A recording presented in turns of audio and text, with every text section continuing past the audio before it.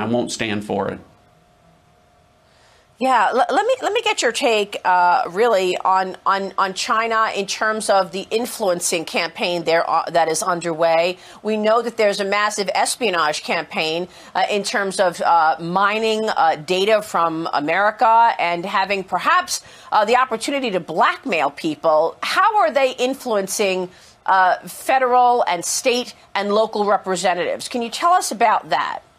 Well, as much as I can tell you is that, you know, what China is again doing at the local, state, federal level is engaging, and they attempt to lobby business leaders, elected officials, members of Congress, and to influence them. They try to do that overtly, but where they're not successful there, then they covertly coerce, intimidate, bully. They use middlemen and proxies to try and influence and ultimately blackmail in some cases or extort elected officials, business leaders, and others to support pro-China policies. And again, this is systematic and on a scale that no other country is doing. And so when we talk about malign foreign influence, multiple countries are engaged, but no one at the level that China is. Appreciates your integrity, John Ratcliffe. Final question here. We know what China is trying to do, influencing various officials on the local, state, and federal level.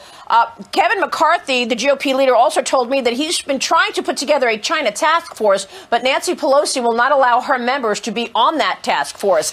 So you've got some members leaking things selectively about Russia, not talking about China. I haven't heard one word about the espionage campaign and the bad behavior of China from the president's critics on the left. So I ask you, does Congress have a problem with China? Are we going to hear that there is influencing going on of sitting congressmen and women? Well, a lot to unpack there, Maria, and some of that's outside of my jurisdiction. So my role as the DNI is to keep Congress informed of threats to the country. I think I've made it profoundly clear that China is a grave national security threat in so many different respects, including malign foreign influence, including sophisticated, massive efforts to influence policymakers, decision makers, including members of Congress. And I'm going to continue to inform, the public and Congress about those threats.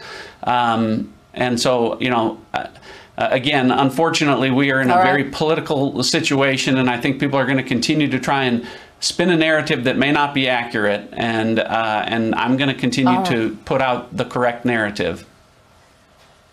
Director Ratcliffe, we so appreciate your time. I want to apologize to you and our audience for some issues we had with your picture. Once you do declassify that information, we hope you'll join us once again for a broader interview.